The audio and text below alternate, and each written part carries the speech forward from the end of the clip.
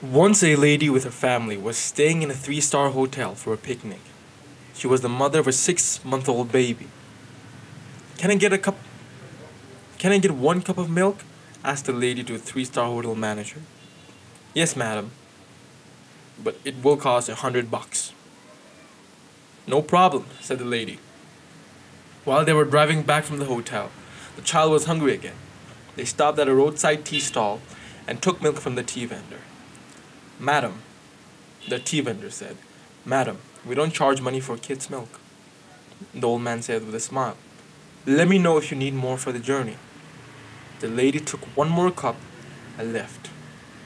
She wondered, who's richer, the hotel manager or the old tea vendor? This may be a little over exaggerated, but you think for yourself. Who's richer? The hotel manager or the tea vendor? Think of it yourself.